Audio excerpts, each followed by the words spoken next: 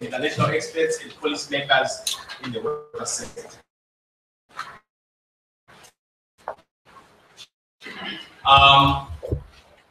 Introduce our guest today, I'm going to call upon the Dean of Engineering, Dr. Watson Makurira.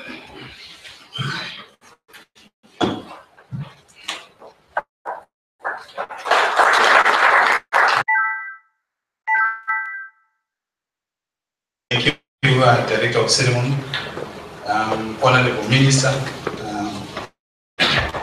of Minister of Water, of Environment, Water and Climate, Honorable Chiburi Kashiri. And the Director of Ceremony asked me to introduce the honor. I feel too small to do that. Now, Professor Nyakuran,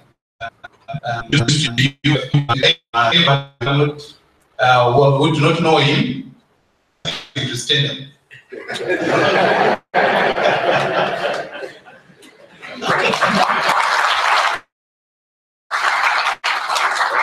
Thank you. Introduce to you Professor Stefan Uhlenbrook. You want to stand up briefly? Professor Uhlenbrook is no stranger to the University of Zimbabwe. Visited us before. He's taught in our postgraduate programs of engineering. Particularly for me, he has also supervised my PhD. Now we are friends.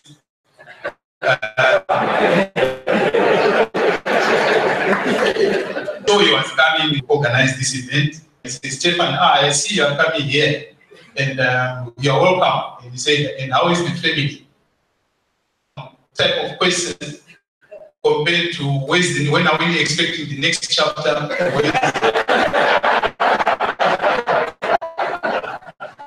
Welcome home, Professor Uhlenbrook. He is the coordinator for the Nations World Water Program. He is based in Italy. Is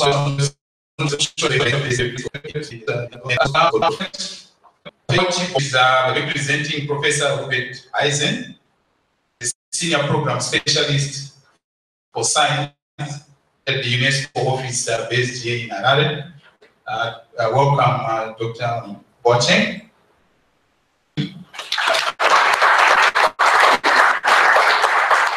There are also several dignitaries amongst us. I'll just introduce a few.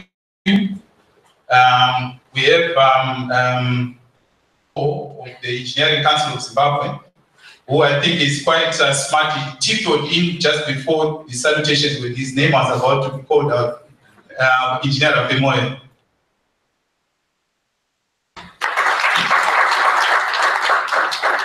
We have Engineer Dr. Stefan.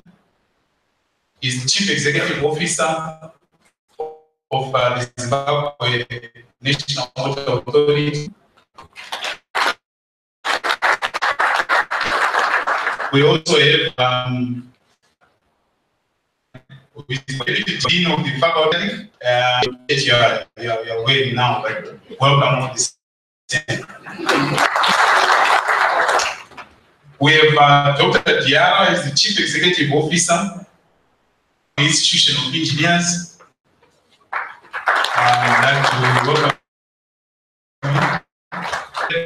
Engineer Mtaz, Director responsible for water in the Ministry of Environment, Water and Climate. I will not spoil the appetite by going on to introduce everybody. I would like to welcome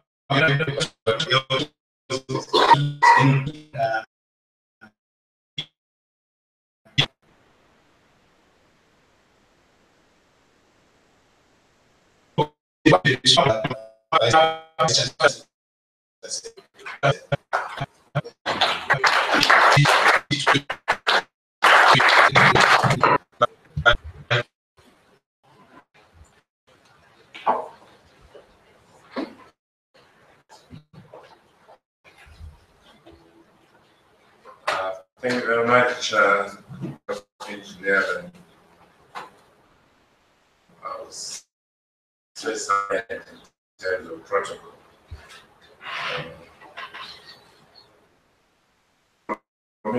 Water, climate. Is it climate or climate change? Just climate.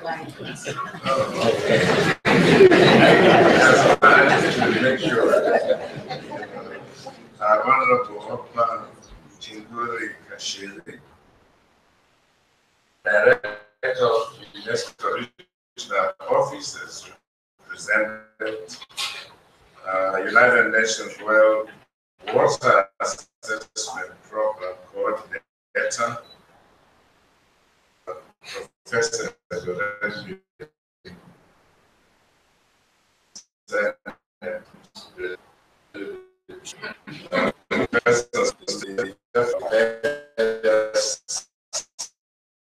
sectors. Yeah, Honorable Minister, the investors has trained most of the engineers you have been here. We are very proud that we've made a contribution in terms of human resources to your sector. Of course, you see, to make important contributions with greater emphasis on problem solving, action-oriented, problems that students have to deal with. I want to assure you, Honourable Minister, that as the premier institution in the country, to partner, collaborate, to join research activities, your ministry,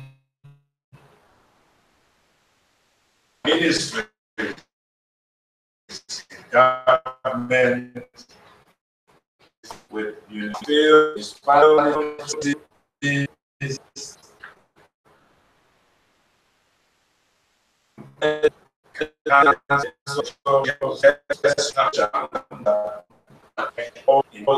terms of interface to detect that you might be interested, Honorable Minister, and I know you know, since you were in higher education for a while.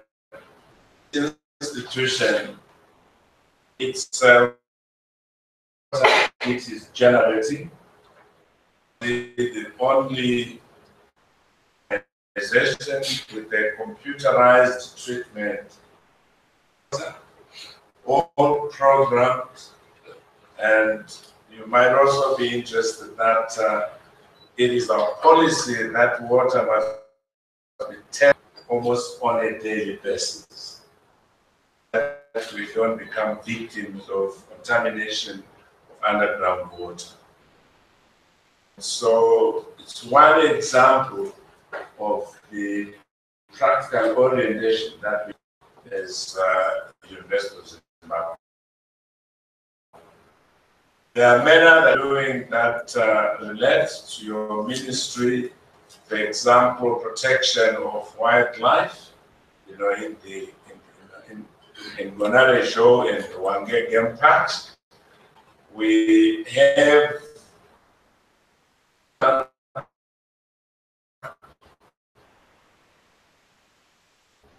10 families of elephants in each of Bonare Show and Wangeke Park monitor where the elephants is near them, water hole. Also have videos that capture that in case we miss out because, for example, we are in a session of this nature.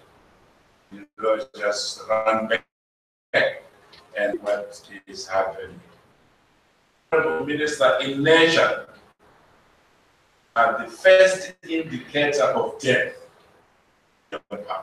So we also tagged families of vultures so that they tell us immediately where death is okay in the game park. We become very interested. In some cases, we find it's a leopard that has killed, the tiger. It's a lion, that is killed, and so forth. But of course, our mandate hasn't been extended to have, and all those other animals. It's fair again, in the world. But certainly for elephants, we think what is happening right across,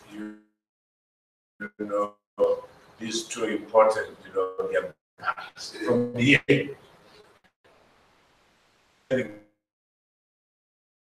people down there. And right from here,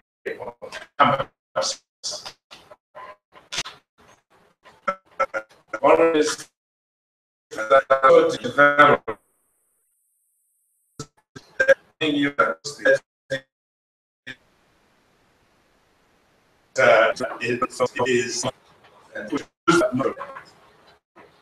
various organizations in the country have been given the software. I can tell you that the hurricane is arriving very fast, take people out of the following areas and so forth.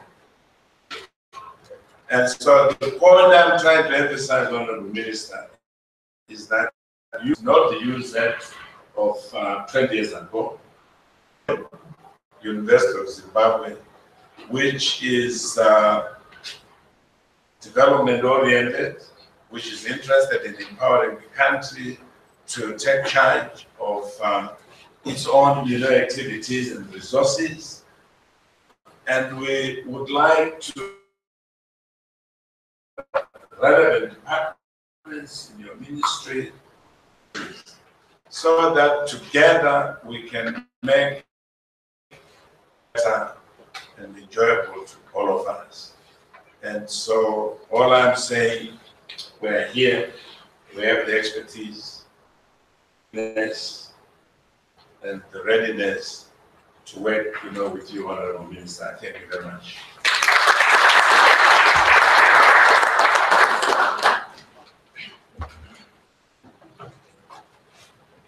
Thank you very much.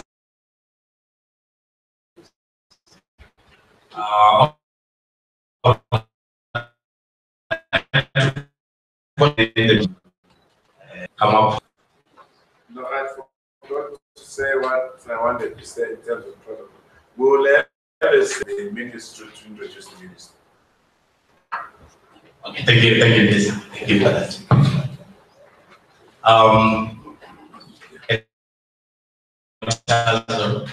So please come up and introduce the minister.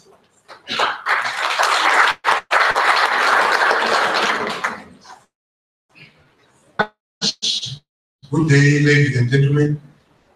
It is my singular honor and privilege to invite the Honorable Minister for Environment, Water and Climate to give a government statement. But perhaps before she does so, just to describe that she is a strong passion for climate change issues. As you will hear when she speaks, she will eloquently talk to these issues because she is speaking these issues from the bottom of her heart. It is really my honor that Honorable Minister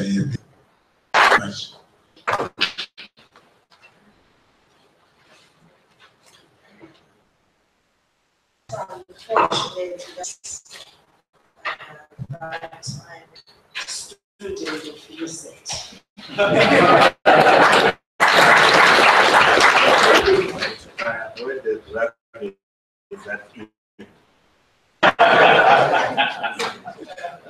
The Director of Ceremonies, Dr. Missy, Chancellor of the University of Zimbabwe,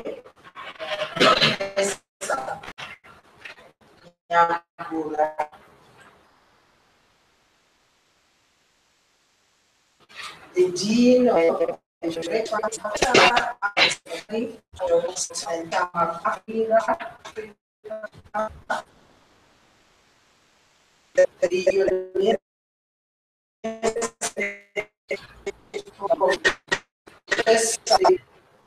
Uhlenbrook, government officials here present, students, also follow Yaguna's footsteps by recognizing everyone and perhaps say all protocol observed. It gives me great pleasure associated with this very important public lecture, which builds emphasis on Water Day 27, whose theme is wastewater and tapped resource. Resonates and also recognizes the importance and relevance of wastewater reuse as a growing trend the world over. Such as Singapore have excelled in recycling wastewater, which they have rechristened new water.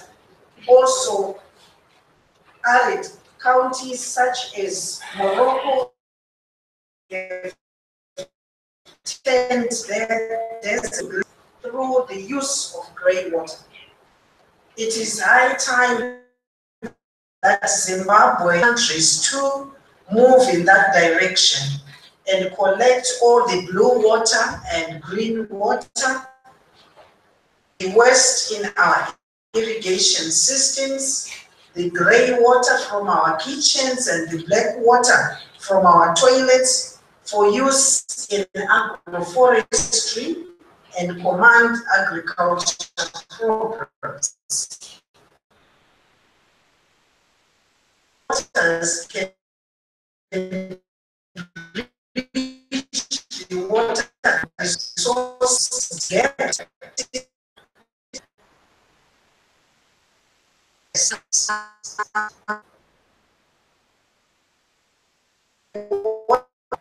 more research and research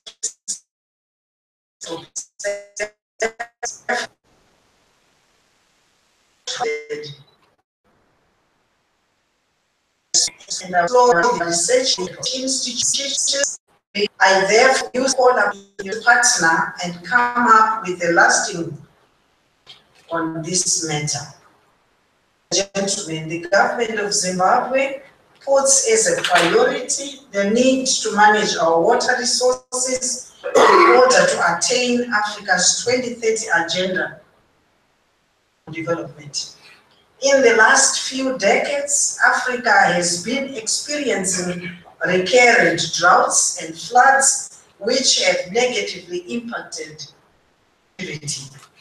It is a fact, ladies and gentlemen, that with climate change upon us, it is becoming more evident that the intensity and extension of hydrological extremes, which are floods and droughts, are. This therefore calls for new approaches to water resource management. Indeed, SDG number 13 on climate change is critical to the achievement of all SDGs.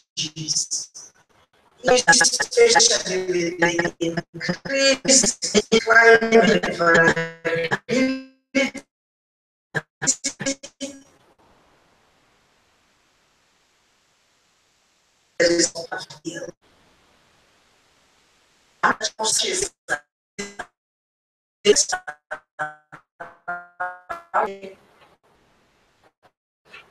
We had to attack by undertaking small towns. We ended up putting up pipe water to avert water-related disasters.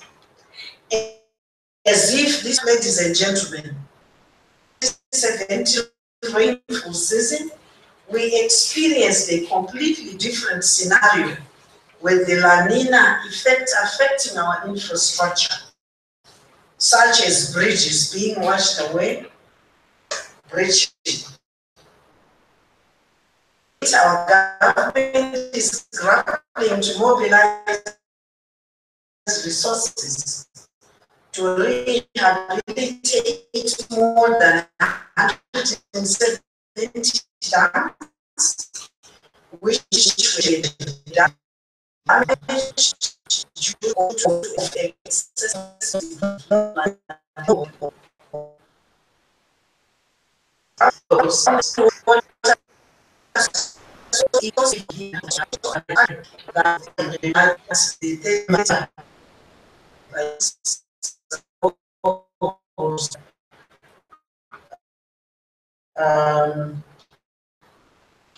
tried to inflate was contaminated. The losses recorded during the flooding, this climate change variability has presented a paradigm shift in our water resources planning and management programs. My ministry has therefore introduced the water harvesting program through the construction of wells in all the 10 provinces of the country, with specific emphasis in dry areas such as Matabeleland South and North, Masvingo and the southwestern parts of the country. Ladies and gentlemen, apart from harnessing water from the floods, one source of water that we critically need to focus on reuse if we are to mitigate against the effects of climate change. In urban and rural Zimbabwe, wastewater management receives less attention, and yet we can promote the recycling and reuse of grey water from our kitchens and bathrooms and black water from sewage effluent without causing any harm to public health and the environment. This, ladies and gentlemen, can only be achieved if we sensitize our people to the use of grey water as a resource. In this resource and climate change and captains in West sectors South Africa. The UN has carefully set this year's commemoration toward tapped resource. I'm told that today our topic of this public lecture endorses through water management in order to 2030 agenda for sustainable development. That the lecture will challenge us all in the field of water resources management to think outside the box in the face of climate change and come up with innovative solutions to overcome today's challenges.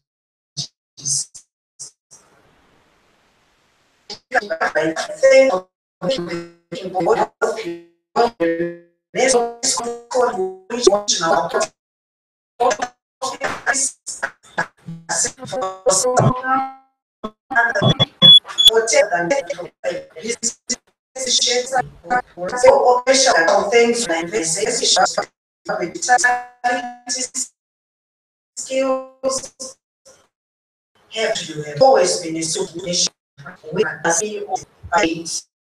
research in many areas.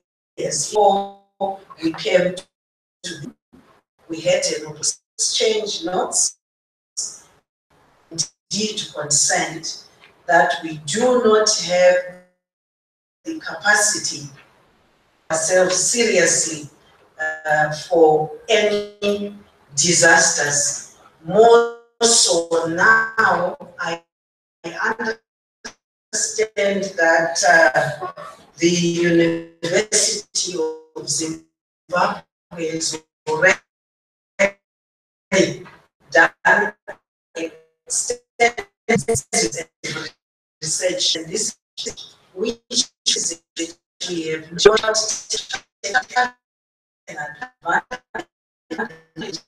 not taken information to look, and I will ask you that we put our heads together and ensure we come up with an MA, not but an agreement. Utilize that is available. I want to thank you very much again for the wildlife tracking system. You availed to us, but to say that to safeguard this jealously, there will not be those poachers who will use wrongly to further their poaching activities. Today is not a day of speech, but to listen and seek clarification.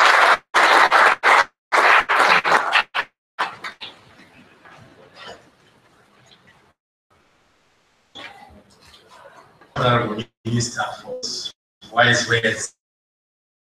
Not quite of applause. Can I please?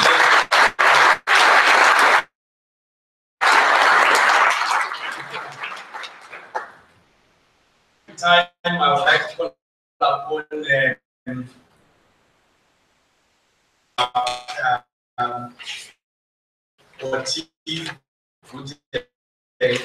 representing Professor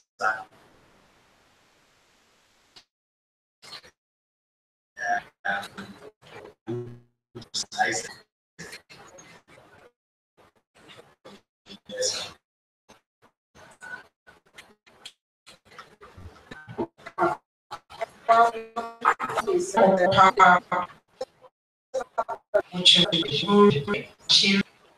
Minister,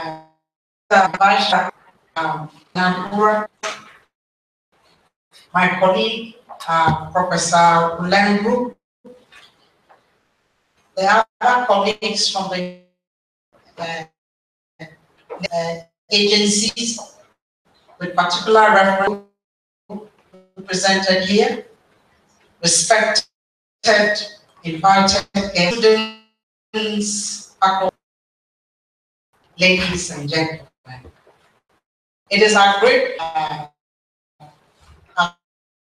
UNESCO on behalf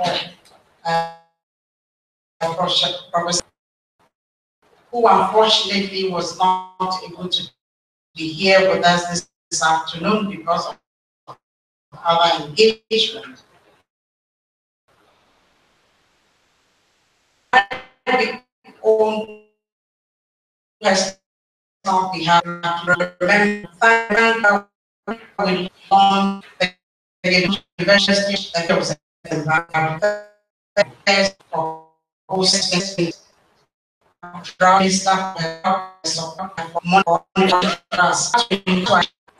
she was a key, also a key position on the Sustainable Development Board, which as UNESCO, she was at that meeting, which Sustainable Development Board. She was the minister. She was we're following through again, doing the same, similar thing, but in the area, which key to the development of a nation, but just a very, very short one. When we talk about water from UNESCO, people think mandating water. I'll show you very we have communities beyond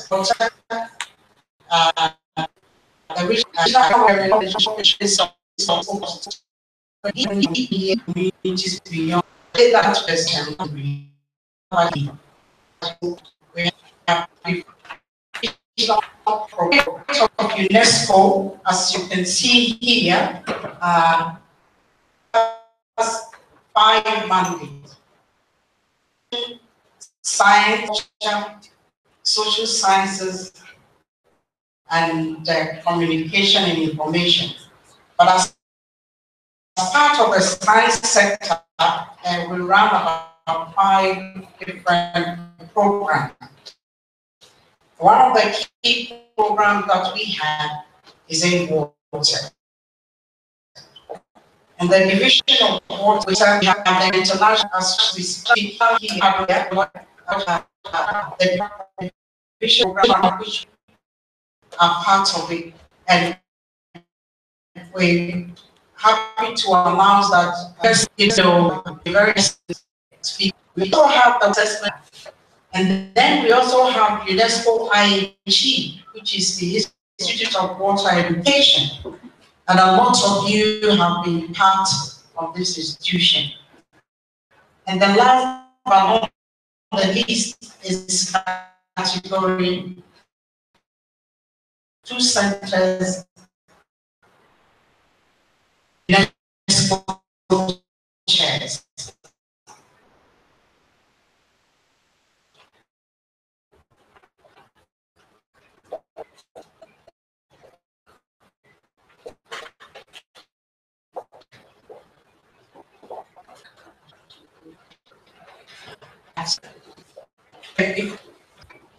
These are the focus of UNESCO in systematic water-related disaster hydrological changes. And in the program that he has cooperated with UNESCO in the recent one that I've just referred to is in the disaster risk reduction, looking at drought monitoring tools we do with water now. The second water in charging the environment, as the minister mentioned, and my colleague also talked about it. The thing is, we are addressing water security and water quality. The fourth is human settlements in water,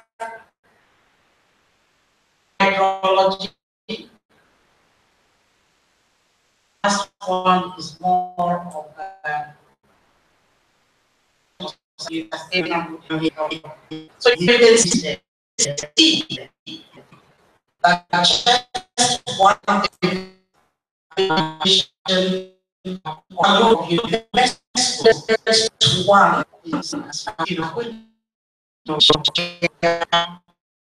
one is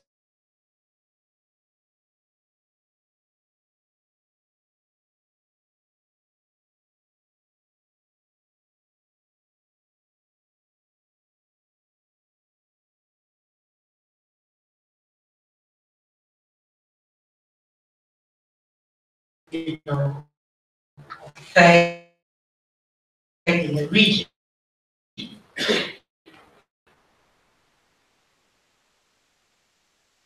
on that, we also show you why this is very important. Something, we think we have to bring this up. I'm sure many of you are aware of the Sustainable Development Goals. There are 17 goals. Is that it is the unfinished business of the MDGs. The MDGs have 7, which, here all the way up to here, and you can see that these are unfinished business. What we are dealing with now is goal 6. But you cannot do goal 6 with all the others. And in fact, Professor Uhlenbrook will give you details about that very shortly. One minister also mentioned climate, which is very important. And Vice Chancellor, also mentioned,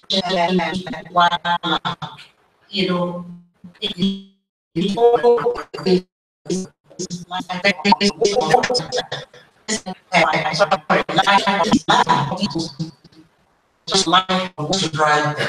You have to be able to drive at least 9 of the goals. And it's by no chance that you have the goal 9, which is innovation, infrastructure development.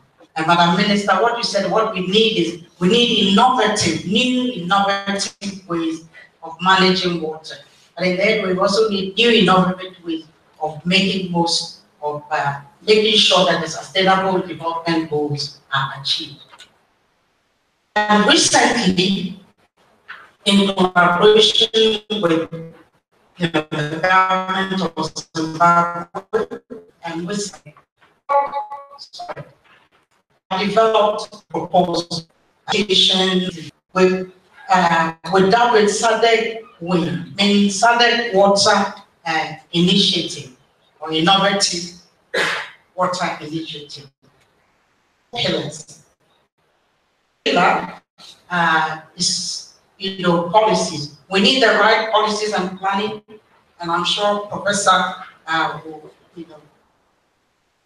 give us some examples as to how good policies and dynamic and relevant policies can affect water security.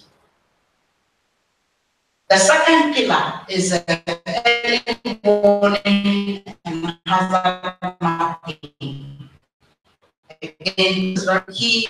In that, and University of Zimbabwe, universities, we need to have pilots. We need to develop live. And Vice Chancellor told us that we're solving, want to solve problems, practical problems, using science and engineering. And this is the area that we really need the universities to bring, knowledge to the community. But we have to do it through what we call, alliances, learning alliances. And the last pillar, institutional and human capacity building. Zimbabwe is in the region. Zimbabwe can boast of human capital compared to other countries. When most of the meetings we go to, even in South Africa, the water experts are from Zimbabwe. Yes, but we need to develop more of them, and would like to use University of Zimbabwe as the center of excellence. And Vice Chancellor, this would be an opportunity for the University of Zimbabwe to propose a center of excellence security, because you have all it takes to do that. And we look forward to that. I would like to take the opportunity to thank all of you for this short presentation. Thank you.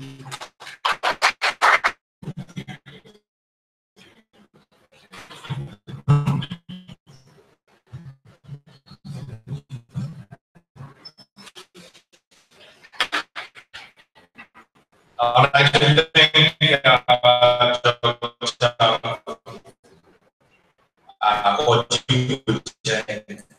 for those wise ways indeed. At this point in time, I would like to call upon Professor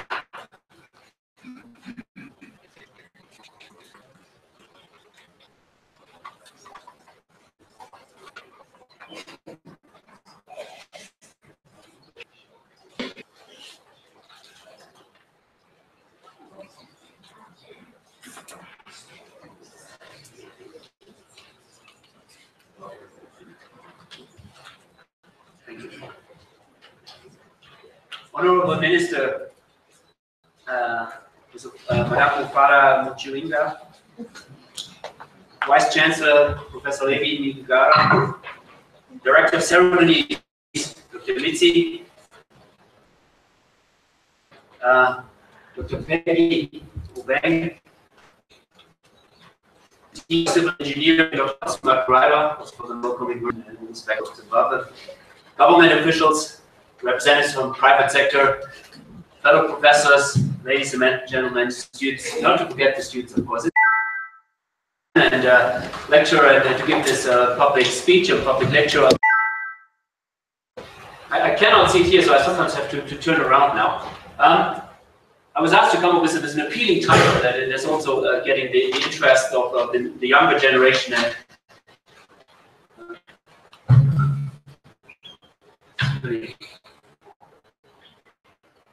like this.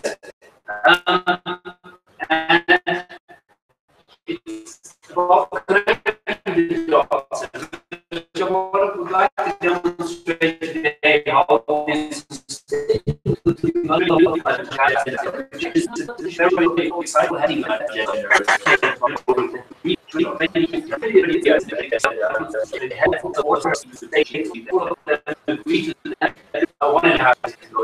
the assessment program we publish every year, the World Water Development Report, and that's the 2016 report was on water at jobs, and the 2017 report, which we will launch 2 days, is on wastewater. Wastewater, the untapped resource. 2 days we will launch it on the World Water Day or celebrate here in Zimbabwe as well. But the global launch is on Africa. We make event. I'm so happy that also the Honorable Federation, in addition, we invited President Zuma and quite a number of other ministers from different surrounding countries will attend. But let me start. But before I want to go into the contents, I would like to give a few words of what I'm doing on the World Water Assessment Program. Before I was many years at UNESCO-IAG, it's one of these other UNESCO centers. Some of the former students said, "Oh, Stefan, how's it going in Delft?" And I'm not in Delft anymore.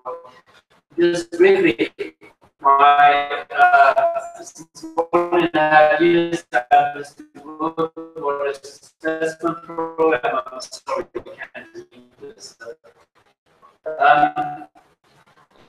In a nutshell, water assessment, you can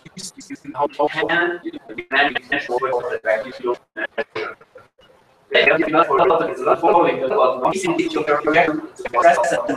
report, the state, the use and the management of the water resources, To do that, we do publications, we do communications, we have premises and an administration and management that works. Three main activities. And the first pillar of our activities is the World Water Development Report. I will speak about that. And the synthesis report on SDG 6, I will also speak about that. Furthermore, we do a lot of advocacy and outreach. We publish nice reports. I had the pleasure this morning to visit the minister in our office, and I handed over to her. And very carefully, but not all ministers are so committed, you know. And you know, sometimes just writing reports doesn't change the world. So it's very important to communicate about it, to work towards reaching out with your messages. And that's what we do in this field, and I will explain what we're doing there. And we also do applied research projects. A few examples for the World Water Development Report. It's up since 2003. It was every 3 years, the first years, and nowadays we do annually, always on a different topic. 2014, it was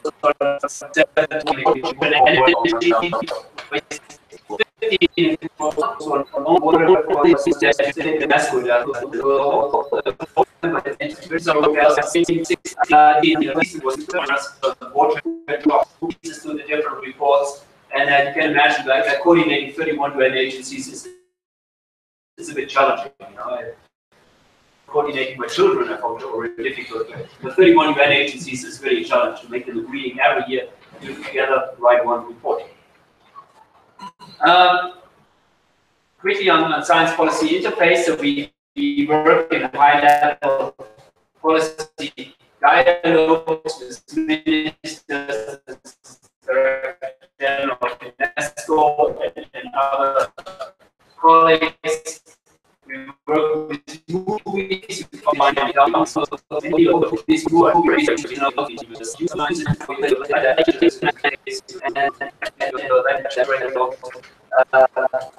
water movies was a training we did last year in Italy with different participants from different African countries. In the field of applied projects that we are doing, we work a lot in the field of water and gender. And this is a series of publications that develop a to measure the different women in which are distinct, you know, up from the household level up to the high level policy making. And to measure that, to understand that, and to also help developing good policies to maybe overcome the gender gap if it is existing, and in many countries it is existing. And therefore this methodology there is another field that we would like to engage with.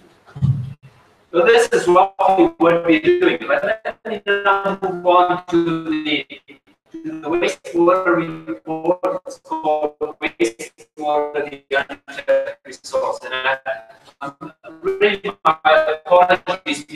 We thought very carefully about the colors we're doing, and it's really pity that it looks very different. The speaking about the quantity aspect or the quality aspect. So, but you have to buy for another one, actually. The state of the globally, the demand for water has been increasing, and it's likely to continue to increase. Globally, every year, but we increase our demand by 1%. But if the water resources are finite, and every year you add another percentage to the system, you can imagine this is not sustainable. In many parts of the world, we already exceeded the carrying capacity of the system. And this is because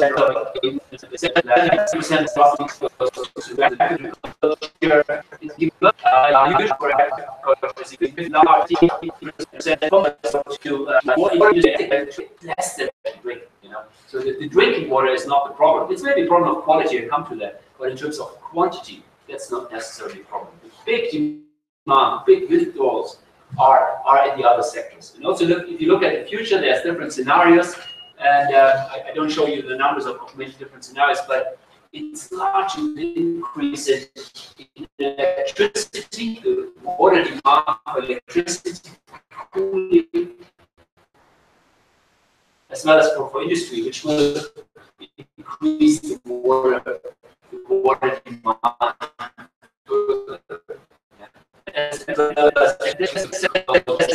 Of course,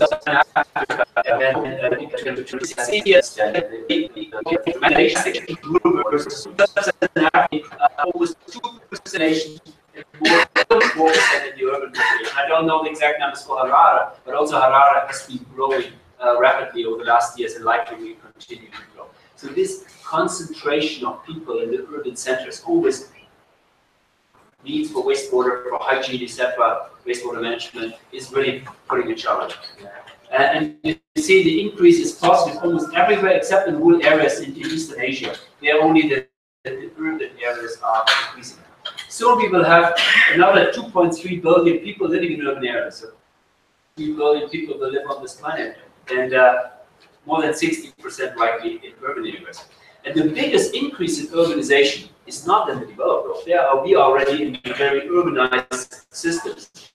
Africa is roughly 40% in urban areas.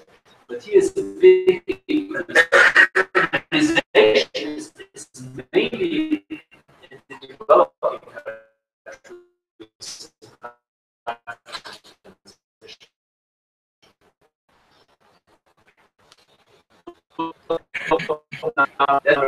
That's what you see on this slide.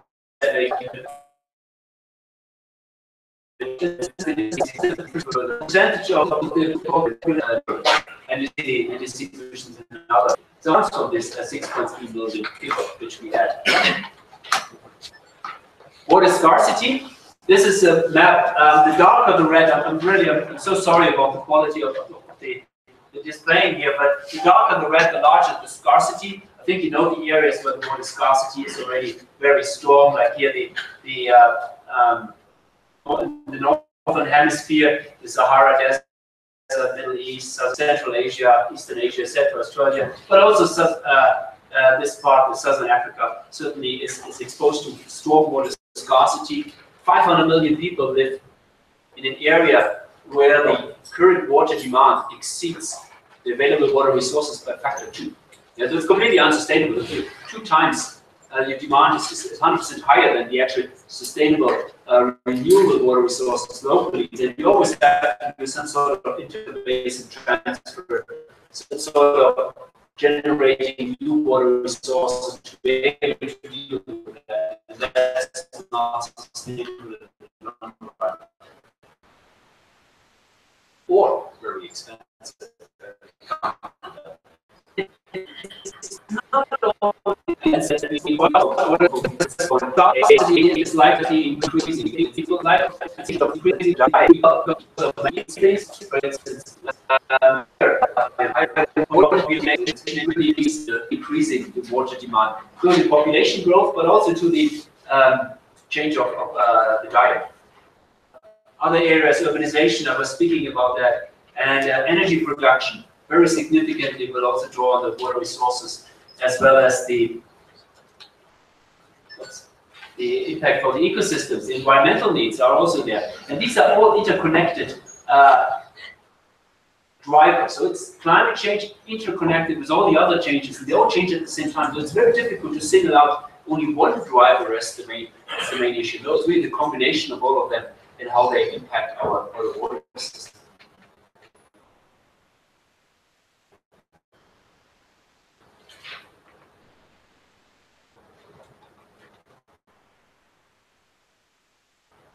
And I said already, the scarcity situation is increasing because we take out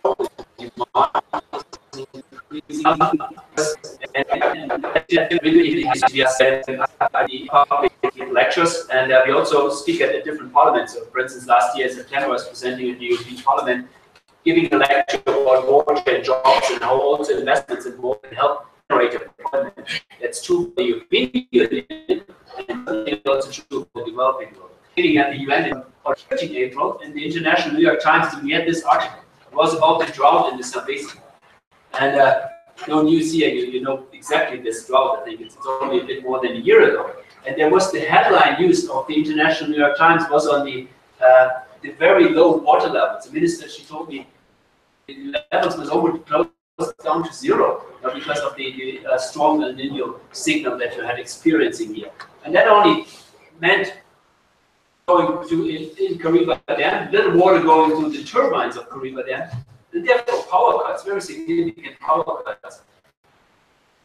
The dean, Dr. McRae, also explained to me yesterday how severe the situation was. 2 consecutive years dry season. Excuse me, the rainy season was very dry. And also many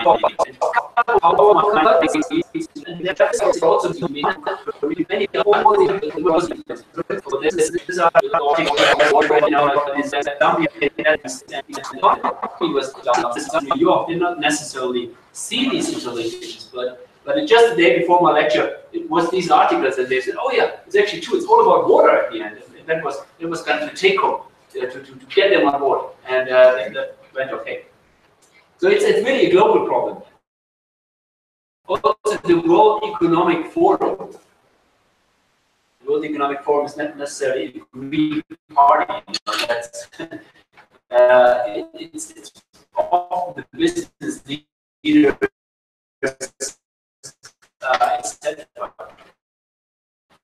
They do have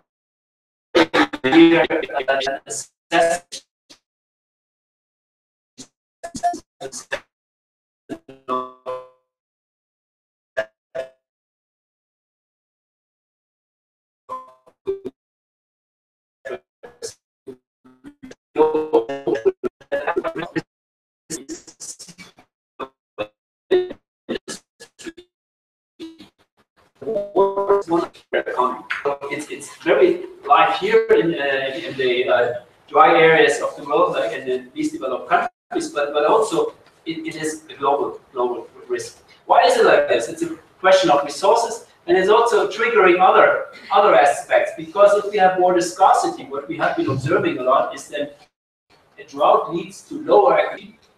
Clear? That means that many farmers, they cannot make a living anymore from farming. So what they do, there's a rural to urban migration. They look to the next city and try to make a living there, because there's just now the current capacity of water is so impossible to make a living. And the lower comes to unemployment in cities can lead to also tension in cities, food insecurity, import of food dependency. Zimbabwe also had last year to import a lot of food. Dr. McRae explained to me, and that is of course costly for the economy. And these kind of can lead to quite significant tensions in a collapse of state or out-migration. What we have been observing in Europe is this strong migration from the Middle East, or from Syria in particular. And that has many reasons, but it also has a reason that's called water. If you see, this is Syria. The X on commercial perspective, we also have sediment of the is very and that's like the population increase, which has been rapidly, and there was governance issues and many refugees from Iran and some other issues that basically led to collapse of state. I'm not saying it's only the drought that triggered that collapse of state, but the drought is one of the very important drivers that led to this situation in Syria, as well as we observe similar pattern in many other countries. Yeah, I'm not the expert for Zimbabwe, but in the discussion maybe I'm wishing to listen to your opinion how much water control maybe migration.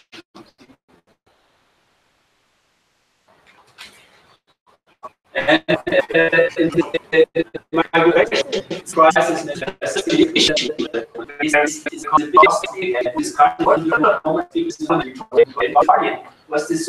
the migration is jobs in low-income countries. Yeah. If somebody has a decent job, why should he or she leave the village? Why should he or she trying to go to Europe, to other places? You know, having a decent job is just it's a human right actually, but it's not practical.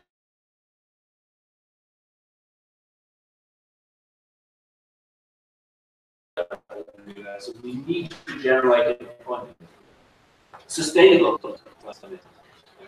And my story of the important jobs water problem, there was a short excursion into some from last year report, but I just thought it's very interesting, and just want to share these results with you. We have globally more wastewater than ever. We pour more from the system. We generate more and more wastewater, and the pollution loads are globally increasing. You see that the degradation of the water quality of the map, of the darker the red color, the more severe this pollution. This is now for pathogens, but you find similar maps in the report for many other parameters. Come from 70% of what we're storing into agriculture. 32 is 70%, but only 38% is actually consumed. 32% is agricultural drainage, so it's kind of water that we take from the system, but from the agricultural fields go back to the environment. For municipal water, we take some 11% roughly, and only 3% are actually consumed. The other goes back.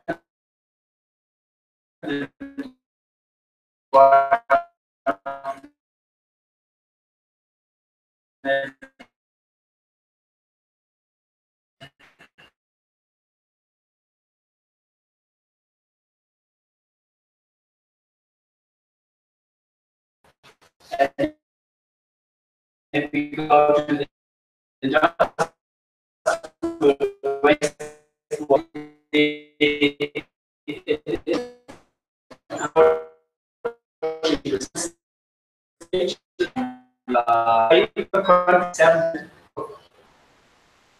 it's less than 10%. Often, on average, we say 88% of the water is treated. 10% are not treated. Yeah. If you have to leave earlier, so the main message is this is a pity, because this 90% of this wastewater we just lose. This is a resource. This is something we should utilize, and just to discharge it, it's a burden. Just to discharge it and to not use it is really a pity. And that's what I explained in the remaining 15 to 20 minutes. 80% of the global water resources are actually not released to the environment.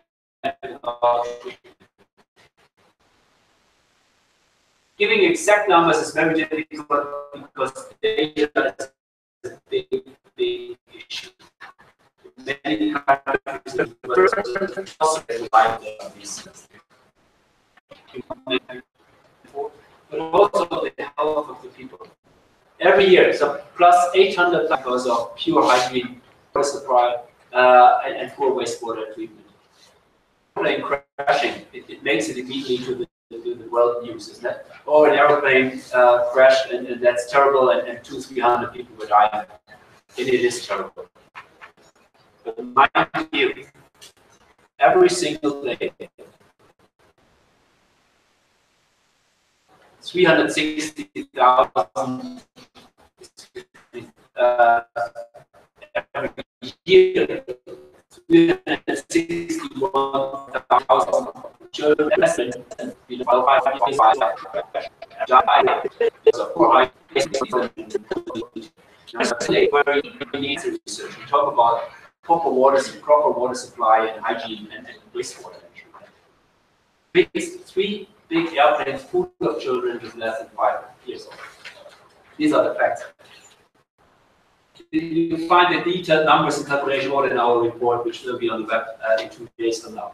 Then we come to the Sustainable Development Goals, and the target is to significantly can be increased the wastewater, substantially increase recycling over reuse. SDG number 6 is speed up timing. And when we talk about sustainable development, this is much more than only looking at water sanitation. Of course, it's aspect to human health and well-being, but also ecosystems, pollution recycling, industry, linked to sustainable management of water.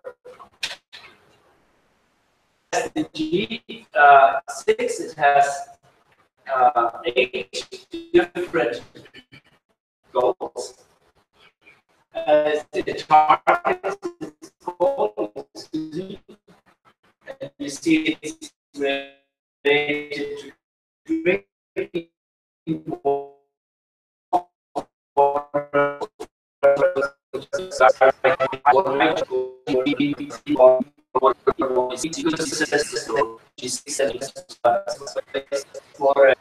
For unfinished business what we do nowadays, and it's true. The SDG was really looking at this should be a well and this should be a toilet and the fit between, really focusing on water supply and sanitation.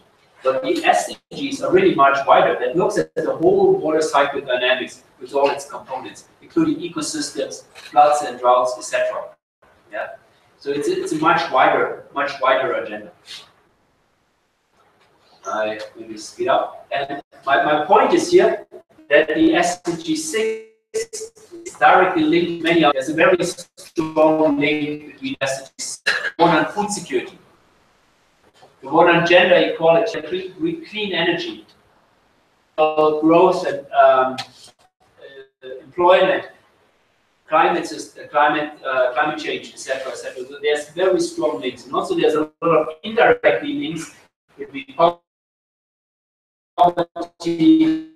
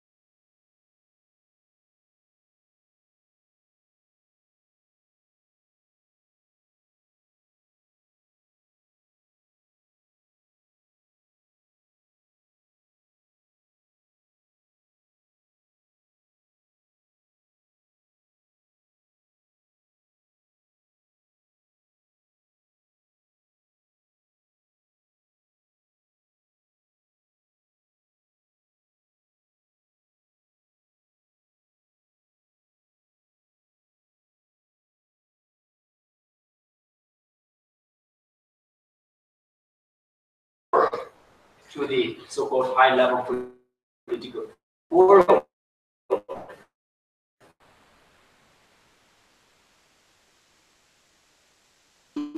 Integrate inside where are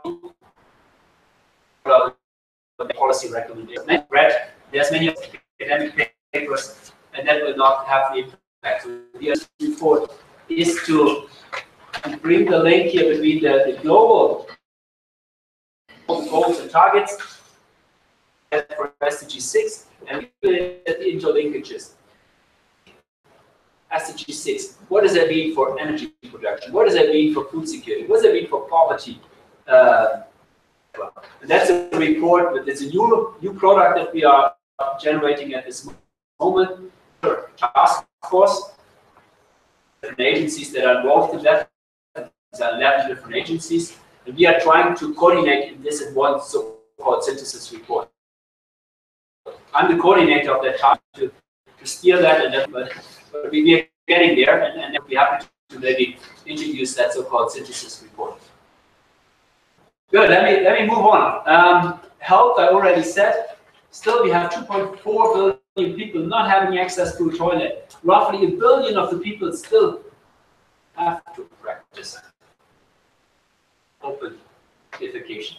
So these are huge challenges. And you see here the percentage percentage of access to food sanitation, and the red of the color, the lower the access.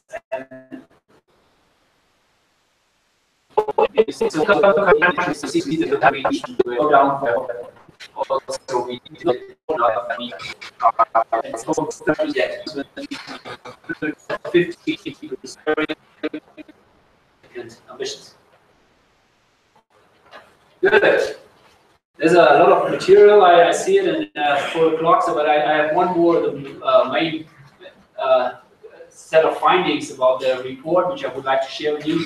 And I would like now to move on in looking at the meeting the challenge of improving wastewater management. Meet this challenge. The first is we have to reduce the amount of wastewater. Yeah? Second, we have to remove the bad things out of the wastewater through collection and treatment. The fourth is we have to reuse it again and again as much as we can.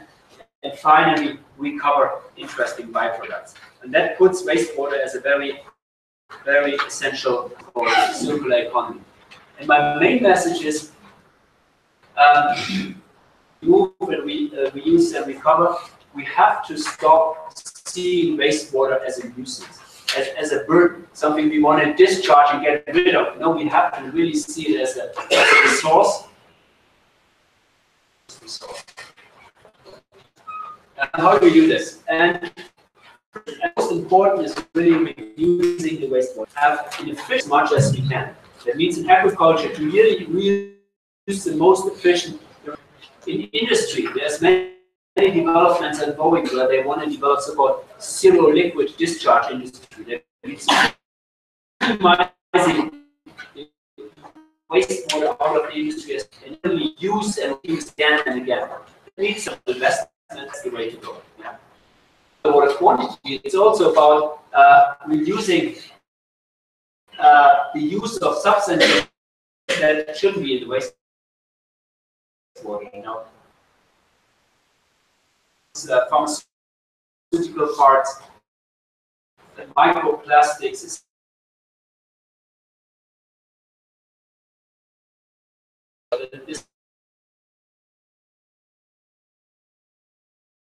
This morning is possible UNESCO office in its toothpaste as well there into the food chain, into the fish, and having all sorts of side effects that we don't want to have. First, don't use it. You know, don't put these microplastics in the tooth, in the cosmetics, in the clothes, also to make it more shiny. It's just ban this stuff. You know? And that's actually done in Canada and in some other countries, and hopefully Europe will also follow policy here in Zimbabwe. So preventing the problem is always cheaper than trying to repair the problem later. To use and prevent wastewater generation as much as we can, and avoid these substances. Is if we have wastewater, we should not just discharge it, we should collect it and treat it either with natural systems or with treatment plants. Yeah. It's not that the treatment plants let us sing, really it's something a local come from that. The power of a biological treatment by nature. And that's maybe also something I put some emphasis on this because I think in the Zimbabwean context, you have wetlands which maybe can be used for wastewater treatment as well. Impact on the environmental integrity of the wetlands, so it has to be done carefully, not just discharging. But we should not underestimate managed constructed wetlands in their power for wastewater treatment. And it can be much cheaper investing in architecture. Urban said 65% of the world population will live in urban areas. And that has huge implications for wastewater management. Globally, it has been estimated that more than 100 billion are needed to be invested every year in wastewater treatment. Well, but not only, but also there's a lot of investments needed in so-called global north. investments in infrastructure and utilities. So, but just some examples. For instance, in Lagos, in Nigeria, soon there will be 23 billion people living there. 5% of their wastewater is treated. There's huge implications for the people living there, particularly people who are exposed to water, particularly for people living in slums. Health implications and implications for the ecosystem. Below the size of the United Kingdom, of marine ecosystems that are of the United Kingdom, really marine ecosystems that are very severely impacted. And no central sewage system there, less than 2% of the people are served with a treatment system. That obviously needs to change. So solutions here. And I want to share some other African examples. Kampala, for instance, near wetland to the shores of Lake Victoria, Kivubu wetland. It receives wastewater from some 100,000 households. Big wastewater treatment plant. With the impact that it's purifying the water and that provides services that were estimated to roughly $1 billion US dollars here. And additional so people make a living from that wastewater coming into there and using this ecosystem service. Obviously, again, it should be the ecosystem integrity. This should be done in a managed way. I'm just suggesting that by utilizing natural potential of wetlands in this case, you can really generate a lot of services. And that means much less investment, much less operation and maintenance cost than a high-tech wastewater treatment plant. Maybe some donors prefer high-tech wastewater treatment plant. Or Accra, another example. I put this in for Peggy. You know, she's my dear colleague from UNESCO, from her home country. Also there, the wastewater treatment plants are barely functional.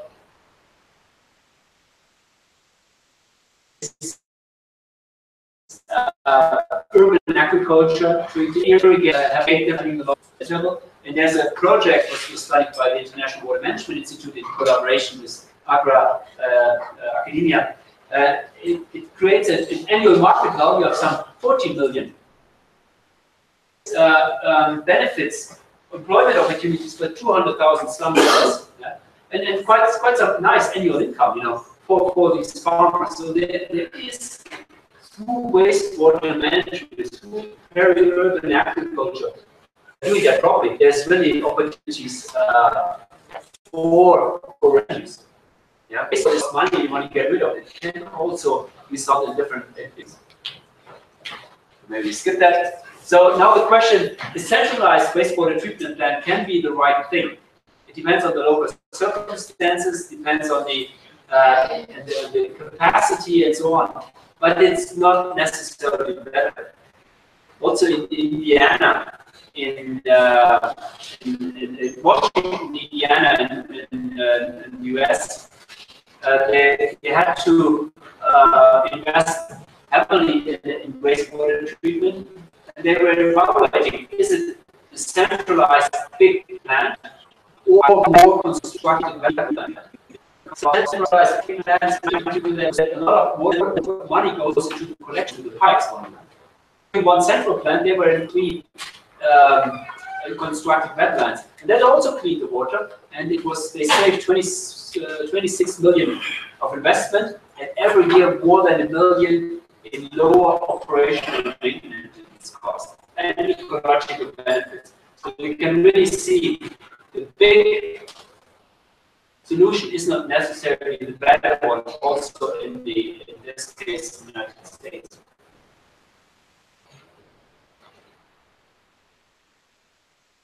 Another example for decentralized wastewater treatment just from these neighborhoods to wastewater treatment plant. Centralized better is the high-tech or the low-tech better. I think the low-tech can be the appropriate one, certainly in a developing country context. And if we want to achieve the SDGs, we cannot go for the expensive high-tech solution. We have to utilize low-tech, also very efficient technology, which is much lower also in operational maintenance. It's not just putting a wetland somewhere and don't care. You know, it needs some operational costs and needs some local capacity as well. But there's still a key role for the universities to graduate smart engineers and scientists. If you want to achieve the sustainable development goals, this is one of the way forward. The reusing part. We can reuse water for many things, for irrigation, agriculture, recharge, for industrial processes, heating and cooling, and use water. That's not the thing to be true. Why should we which process that you can drink it? So it's too expensive. Therefore, we very much believe that we should treat for purpose and be very clear what we want to do with this wastewater treatment. When it comes to wastewater treatment, I like to share an example just from the region, because I think the whole world can learn from this region for many reasons. There's this song that the summer of '69, you know, that's from Brian Adams, maybe you like that music, but the summer of '69, many things happen. Maybe you met your girlfriend at the time, or was a very busy summer. University at the time in '69, very busy child. But much more '69 in Windhoek, in Namibia, they started this portable wastewater already 50 years ago in Portugal, and reusing water, portable reuse. So it's almost 50 years we have this experience from the region in wastewater treatment, also utilize natural purification capacity. Windhoek and Namibia colleagues, they were leading it here. And Santiago in the US is another one. But it's actually in Southern Africa where we have the longest experience.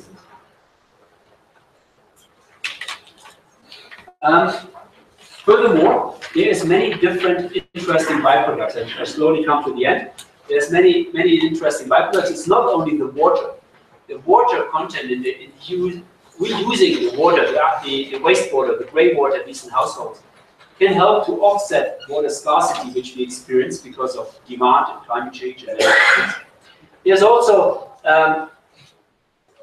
nutrients in that water, you know, potassium, nitrogen, etc.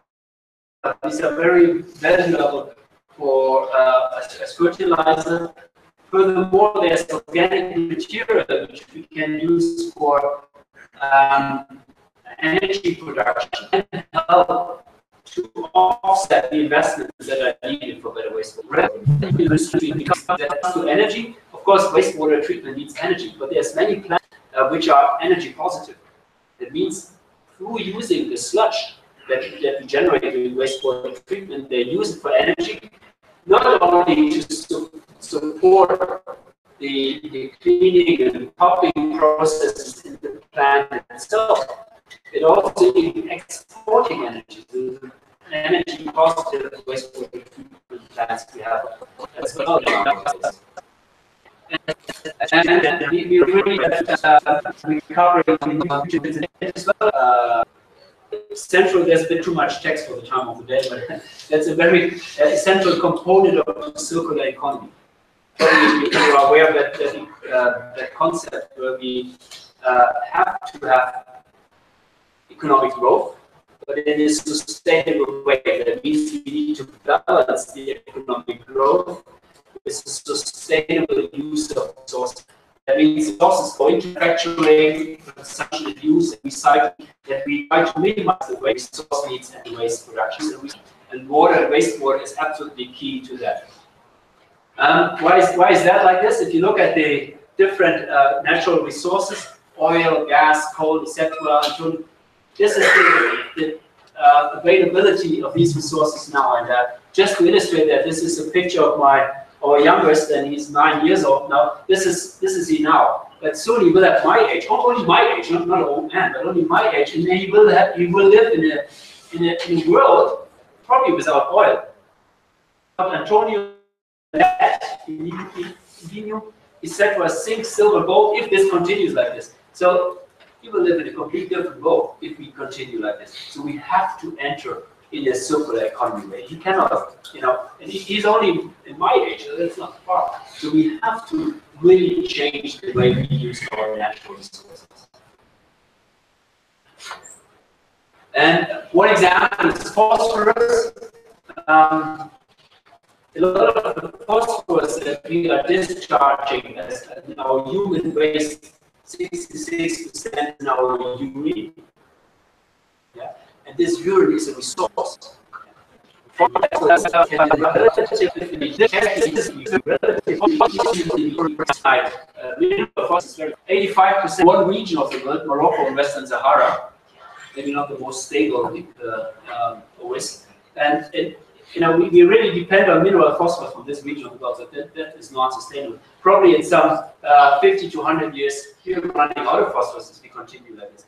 But globally, through the recycling, we can recycling also from human waste, we can really offset this demand. I skip it here, go a bit fast to the end. So it's valuable. I come to the last part of my presentation. And the question is, how do we get it? Yeah, so I was a number of challenges, but what are the necessary steps that we need to take to enter into a circular economy where water and wastewater is absolutely key? And the first thing is, a professor probably said, the most important is research. The Vice Chancellor might agree with me that research is very important. And all the discussions I raised today on whether we use recycling, more smart brains are sitting probably more in the back of this lecture hall.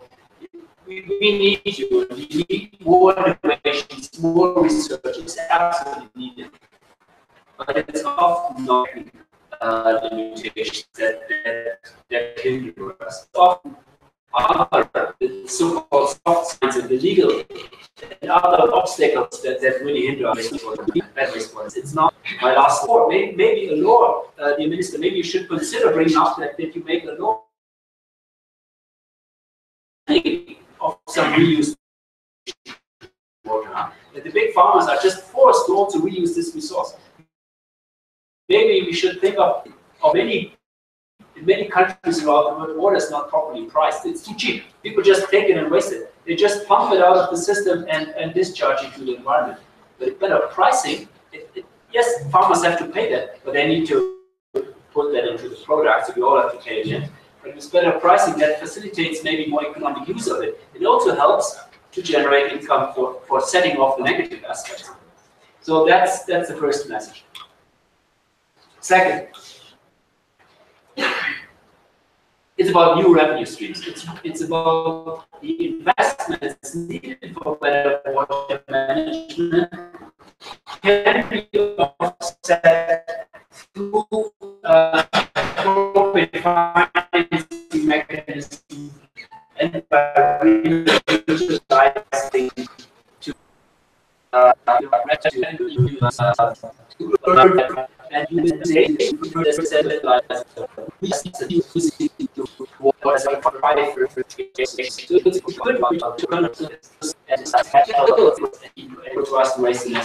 because 80% of the world says, of the country said, no, we don't have enough money for all these nice things for what the World Water Assessment Program is preaching.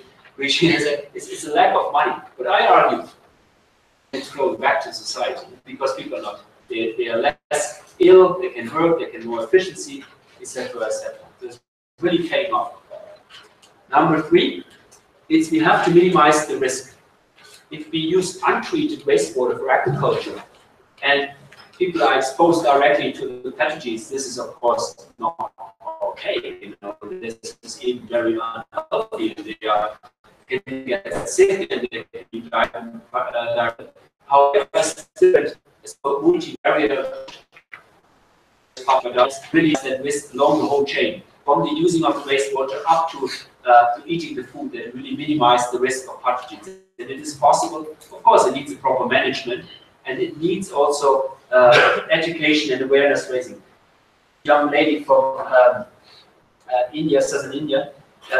Often it's the females, or less strong groups of society who potentially are directly exposed to this. So therefore, we need proper schemes to manage that properly, to minimize the risk. And it's often especially women and children that are exposed, and other vulnerable groups who are exposed to these threats. Capacity building research, yes, research is needed. New fuel cells are needed. We should make the wastewater treatment plants powerhouses. We should use it in production. Therefore, roads are needed. But it's not only that. We have a lot of knowledge already now. It's also applying it. But also a lot of capacity buildings needed. Many people don't even know that this wastewater is such a resource. They just see it as a nuisance, as a burden, and just discharge it to the environment. It's too little known what kind of value we have in our hands. And that needs also, if we want to reuse the water, I'm coming really to the end now, if you want to reuse the water, it needs capacity building and awareness raising. There was a complete failure of a reuse project.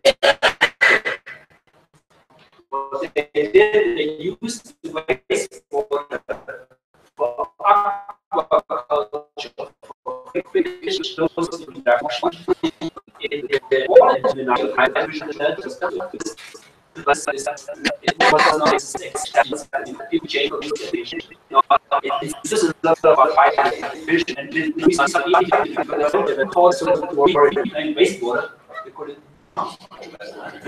if you say new water, then it's new water, that's what I drink, and they did as much as they invested into the engineering of the treatment plant, etc. They invested into a demonstration center, a public awareness demo center, made the minister drinking the wastewater in public TV, and really demonstrating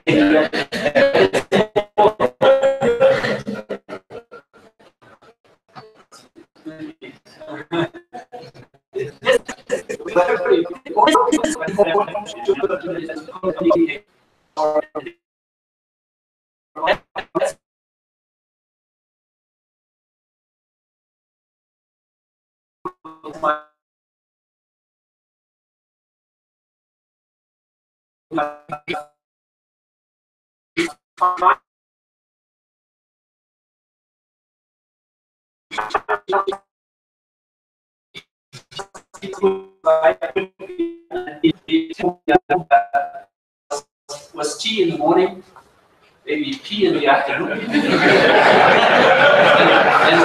And next day he had to brush his teeth with this water. And they do that since 17 years, and nobody was ever ill because of contaminated water on this spaceship. Of course not. Technically, it's all feasible. We have to change our mindset. With this, let me sum this up. In the last 50 minutes, sorry, it was a bit long, I was able to explain that globally wastewater is really increasing. The vast majority is released to the environment without any treatment or without proper treatment. We have to invest, in all these smart brains in this room really have to think about low-cost, efficient technology, treatment options to make them available. They are available, they're not known enough, and they may be not customized for local circumstances. Reliable, sustainable source of water, to offset all the challenges we have because of climate change and the increasing demand. We cannot even forget about this source. It's a sustainable source of energy, nutrients, and other recoverable byproducts. In a circular economy, wastewater use and use of these byproducts is absolutely essential, and also generates business opportunity. The example from the Accra is really illustrating that. All the costs for management are outweighed by the benefits from that. Benefits for the human health, benefits for society, for the social, and for environmental sustainability. So don't tell the government, the minister, but also the local community. You have to understand that these are very good investments. Environment and the economy as well. And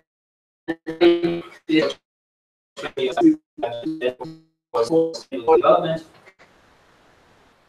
From last year's computer stick was circulated and all of my material. I'm very happy to share my PowerPoint and everything, and I'm very much looking forward to the discussion. Thank you very much.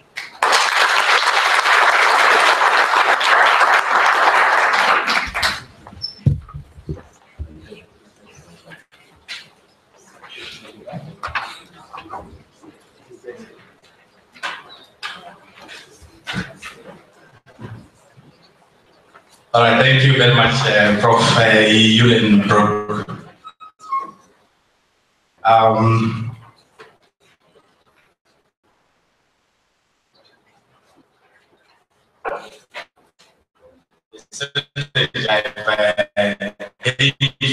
That West was not, in the interest of time, we are going to have a discussion for the next 10 or 15 minutes.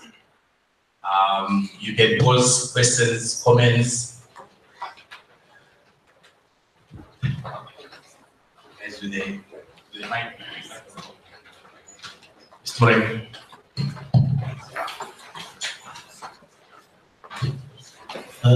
Thank you. I'm Uhlenbrook from the Institute of Water and Sanitation Development. From the lecture, I think we can see that whilst we're able to use wastewater, we need to be able to understand what it means, and also to be able to manage. I just want to give a piece of information that can help us also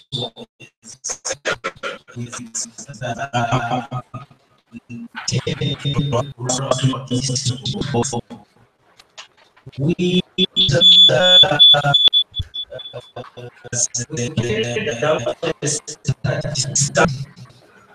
wastewater is not being tested. In fact, there's a general absence of water quality management systems, but going further to the absence of systems, whether it's wastewater or even drinking water as well, which means in the majority, but a sample of 10 districts in the country is probably very indicative of what is happening elsewhere in the country. When people are being supplied with that is not being tested, and also water is being discharged. Well, we then followed that with a meeting with the CEOs of the Law District Councils, with ZINWA, with the Ministry of Health, and the chairpersons of district councils. And one of the comments they gave was that they are not aware of what their role is in terms of testing, water quality testing, and water quality management.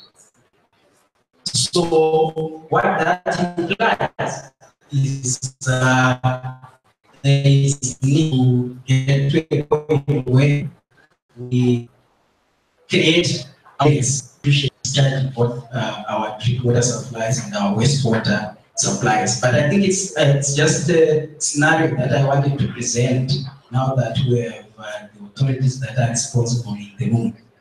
That as we talk about these solutions, this is the existing situation that we have that we need to manage and that we need to develop capacities for, so that the country can be able to implement some of these things. Sorry to get a little bit long, but I normally do that sometimes.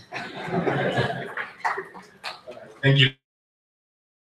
Thank you, Mr. Mrenga. By the way, you raised the point, please. That was Mr. Mrenga, the Executive Director of the Institute of Water and Sanitation. Prof, would you like to comment?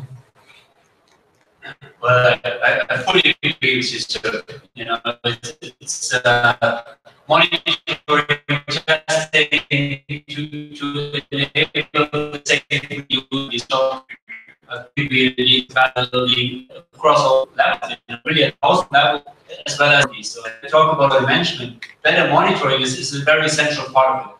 It's not only about building things and pipes and these things. No, really managing it properly requires more data, better monitoring to ensure safe reuse and recycling and use of it. And I fully agree with this comment. Thank you very much. Another comment. Over there, Dr. Wingbe. My name is Wingbe. I am the now for CMA Food Farms. I really thank the professor for it has given me hope in the work that I've been doing here. But I always wondered why World Bank, African Development Bank, finance very sophisticated wastewater management systems.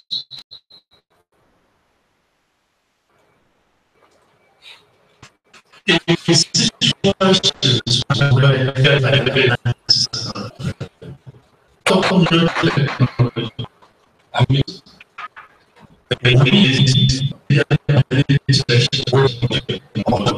were developed.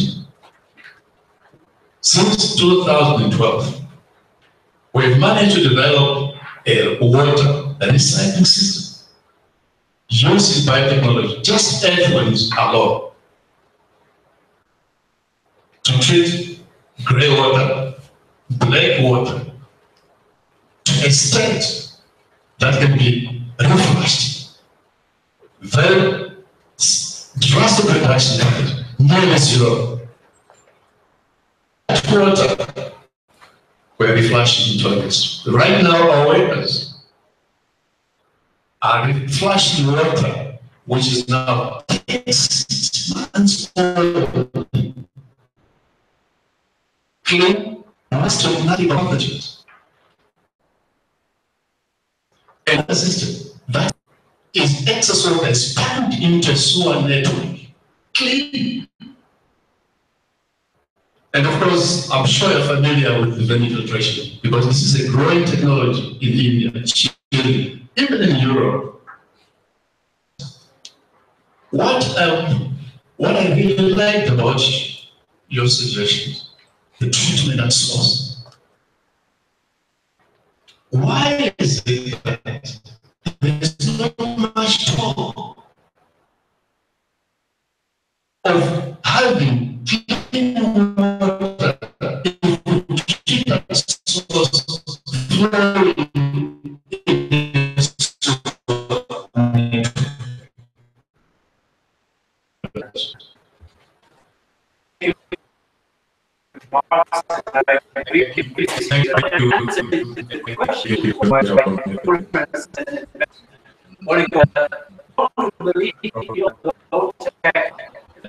locally work, so really have to change our mindset and help me. And next week when we are together in Durban, there's also a representative from the African Development Bank, maybe a tete-a-tete of the Honorable Minister with the representative might help with it, you know. I don't know, but I will do my utmost to facilitate that. Okay, thank you very much, Prof. Now, in the interest of time, I'm just going to entertain two further comments. It would be very nice if we could have a comment from someone representing local authorities, because ultimately they are the, I would say what? They are the owners of this wastewater. Can we get to understand why it is that they are not actually use of this wastewater? Secondly, someone who is that farm sewage plant, you actually refuse the farmers. I don't want. I would rather have a farm somewhere else. Have a comment on that.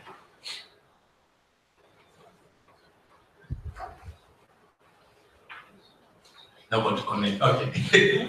All right. Let's have 2 more comments and then we close the session. All right. Right to the top there. Want to comment on the farming or? Thank you. I'm Manya Naire from the Zimbabwe Open University. Yes.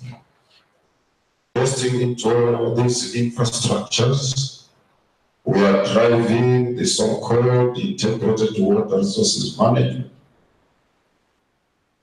But it appears we are not focused on the local issues. Small institutions that we have established to make us improving water resource money.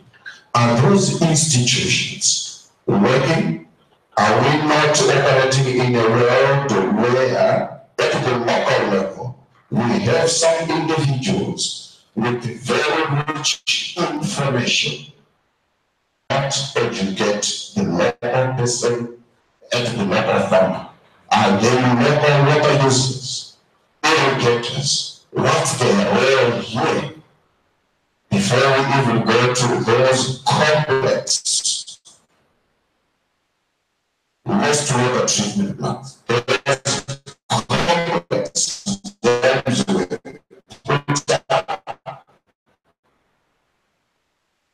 every infrastructure.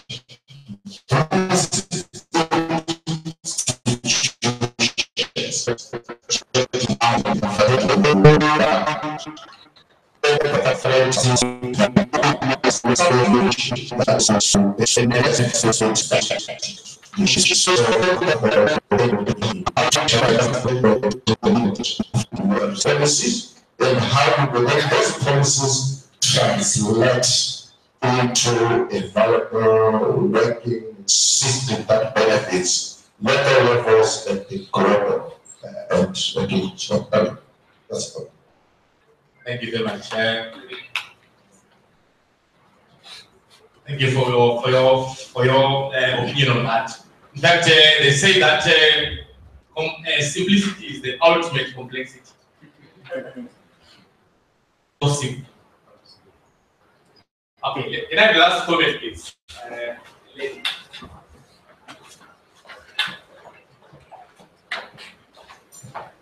Thank you. My name is Sharon. I work with young farmers. I really liked the presentation.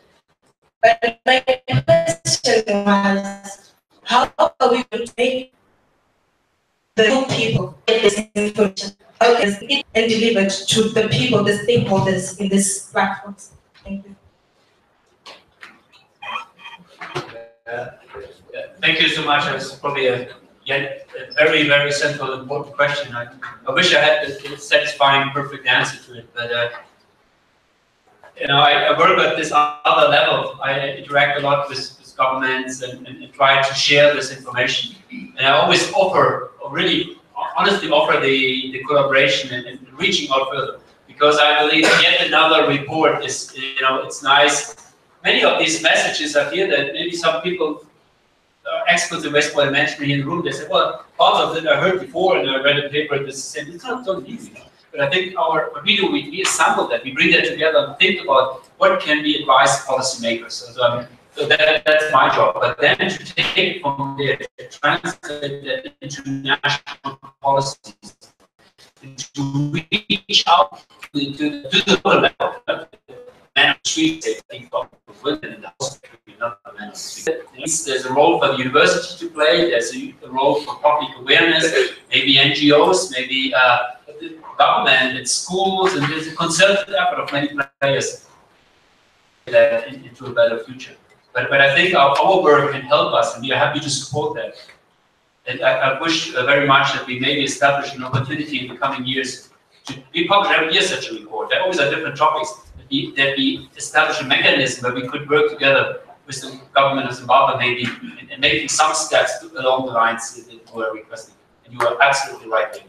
Thank you so much. All right, thank you very much, Prof. Perhaps at this point in time, Could I ask or request the minister to say a few words, please?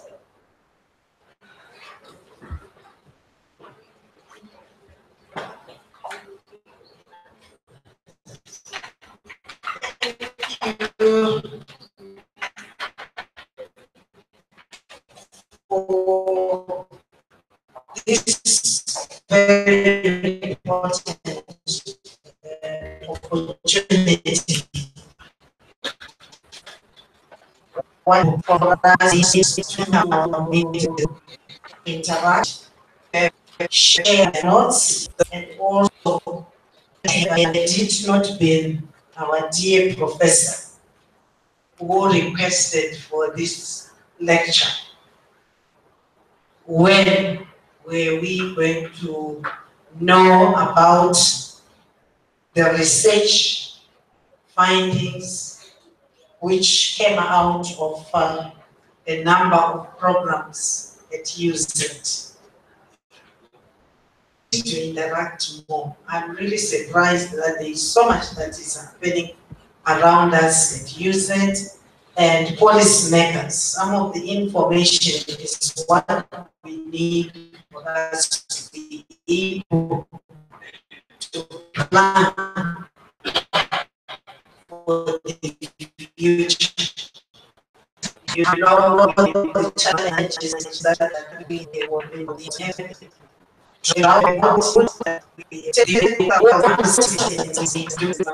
And I can assure you that it is guilty. But we are also to blame. This is a challenge. Proper land use. How are we using our land? We tamper with the environment. When it rains like now, all that sand ends up in our rivers.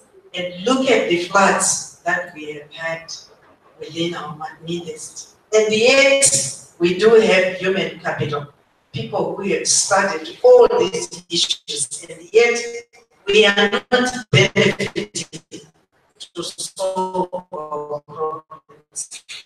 So, lack of publicity is one thing. Our we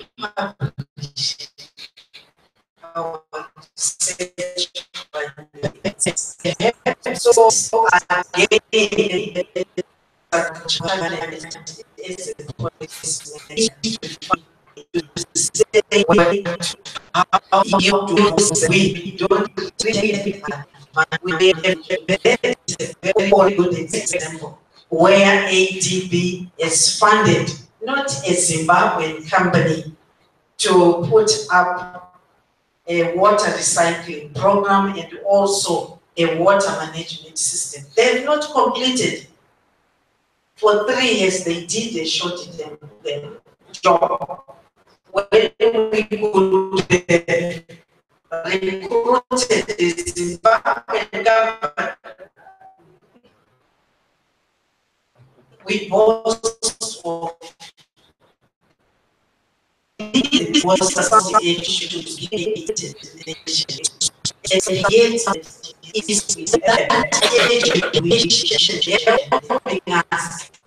why it's critical that sometimes share jokes with His Excellency to say, yes, you invested in education, but is it helping us to solve our challenges in Zimbabwe?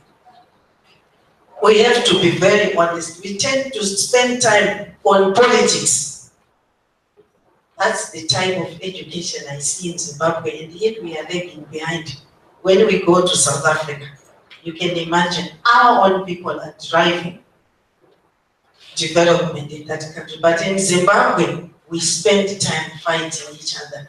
The sooner we realize that we need each other, and we have the capacity in Zimbabwe. So I really think we need to interact more. We have these forums. I don't have to be coming here to support, but an invitation to say, can we discuss this openly and honestly? And I'm available, because I've learned quite a lot. We are going to be importing other systems to ensure we educate, we advise the nation on disaster situation, and yet you have developed a system already. We are going to invest millions of dollars. So we need to interact more as Zimbabweans. The border pride that we see. Let's work together for the betterment of Zimbabwe. Even the farmers in Motari, there is a program funded by, is it Zim Fund, under the Zim Fund. Communities there are using the recycled water to grow vegetables, and we buy chibage from, but it's because we don't know where these things come from.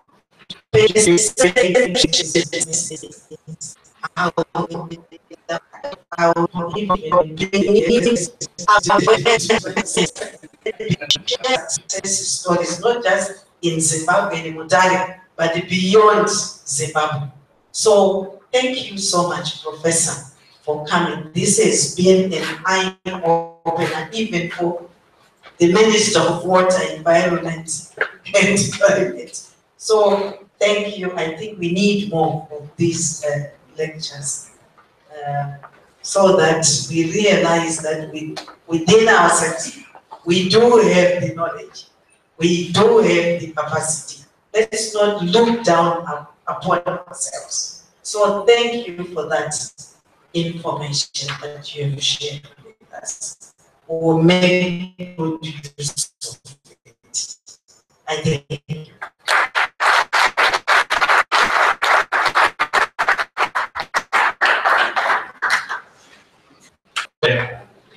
Minister, thank you very, very much. I'm not sure whether Dean Engineering, CEO, Zeno would like to say anything.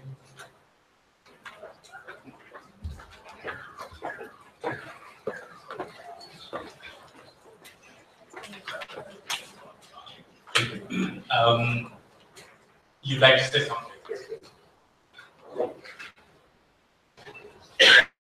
Just a few remarks and then My name is Tony Lampa. It's just addressed to the Minister. Thank you very much. There is in the Environment Management Act, the National Environmental Council, and the National Environmental Council, members of the university do sit on that National Environmental Council, but it has not as yet been enabled. We've only ever had one meeting, and that was purely an introductory meeting. I think you should get up and get the National Environmental Council up and running. It might be a very good way to interact with the experts of the field. Thank you. Thank you very much.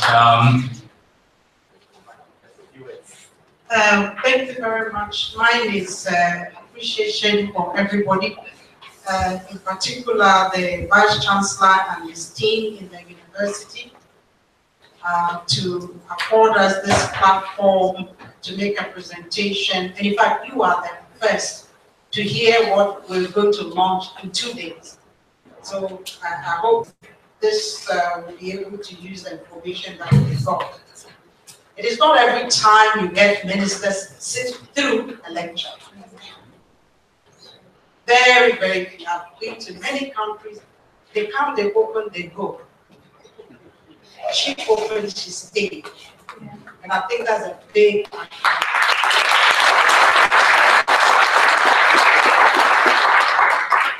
And I can say that because she's passionate about it, that's why she stayed. And I'm sure she's passionate about it, that she wants to. We need to create that synergy. Zimbabwe has it all, and we shouldn't be jobs. We should be creating the jobs. We have the information. Let's make this country a place of study, a place that some people will come and see our good work, and not only just give it out, but make sure that we generate income from it. We make sure that we use it to develop the economy. There's so much in Zimbabwe. And I hope, Madam Minister, thank you very much. She insisted on coming. She insisted on staying through, and we really appreciate that. And my colleague, Professor Uhlenbrook, it's not many times you get such people very experienced. He's an academic. He's now in policy making, and he's brought to us the world, to this room, the whole world tips. And I hope we'll take advantage of it. We don't always get people who have a global perspective, especially on water and on other things presented to us.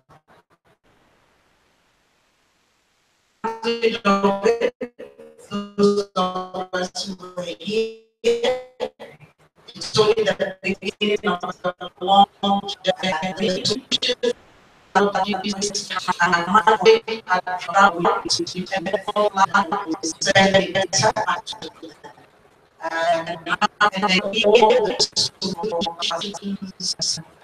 The RMC, thank you very much.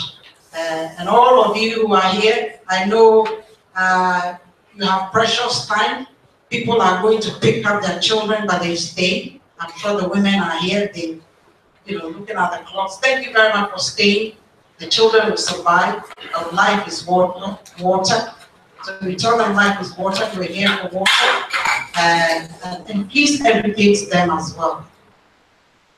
Invited guests, ladies and gentlemen, Madam Minister, on behalf of UNESCO, on behalf of the regional director, I would like to say thank you all for coming and attention. Thank you.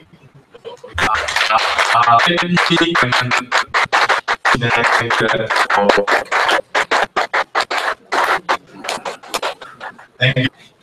While he's coming up, I will just quickly make two announcements. The first one is that I'm told that there will be some refreshments outside, and then the second one is that the restrooms, sorry about this belated announcement, the restrooms are behind the building. Thank you, Director of Ceremony. I've been asked to do the board of things, but I think that has been done in quite sufficiently. I don't have to waste time. Just to say thank you very much to everybody. That's a clarification to I heard the whisper somewhere. I was asking, what is this recycling they are talking about? What is reuse? And then I think just as a parting, who took a bath this morning? A bath. And who took a shower? More people took bath than shower. Basically, if you took a bath, you were recycling, you were reusing the water that you did. You were, recycling and after that, I hope you'll be very efficient towel because you need to clean your dead afterwards. But if you took a shower, use the water, it went away, but you were clean. I don't know what that means. Tell me your message, Stefan. Otherwise, I would like to thank you very much. I think we'll proceed to refreshments. I will not give any further. Thank you, everyone. You can proceed through that door to the session, to the refreshments.